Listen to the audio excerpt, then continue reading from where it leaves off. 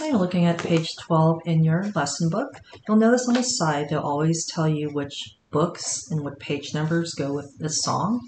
So with this piece, your technique page 4 and 7 go with this piece.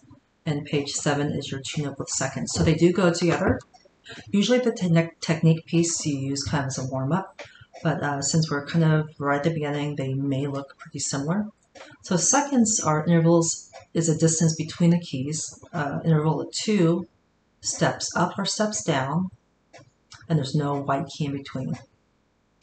And it just explains that it comes from the word scala, meaning ladder, so stepping up in seconds.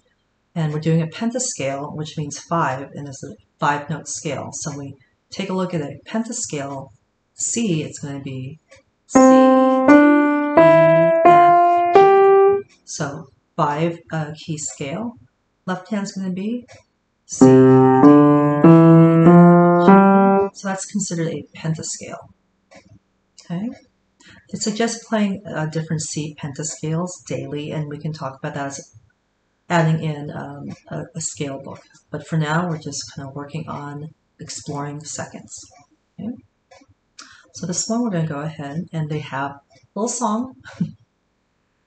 Stepping up and stepping down, I play quarter steadily, seconds down and seconds up, I'm playing seconds easily.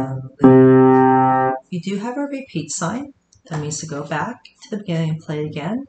There's an F to P on the repeat. That just means you play forte first, and at the repeat you're going to play piano. So I'll go ahead and do the counting beats with the repeat.